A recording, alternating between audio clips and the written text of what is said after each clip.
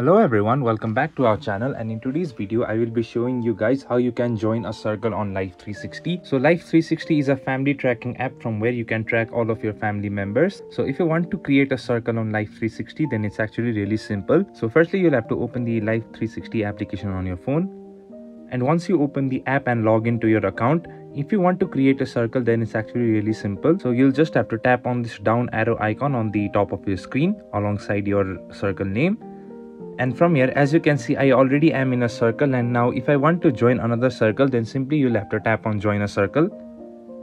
And once you tap on join a circle, it will lead you to this page and it will ask you for the circle code. So you can join a new circle by simply entering the circle code and clicking on submit. So in this way you can join a new circle on Life360. I hope this video was helpful, and if you have any queries, then please make sure to leave a comment down below. Thank you guys for watching, and we'll see you guys in the next video.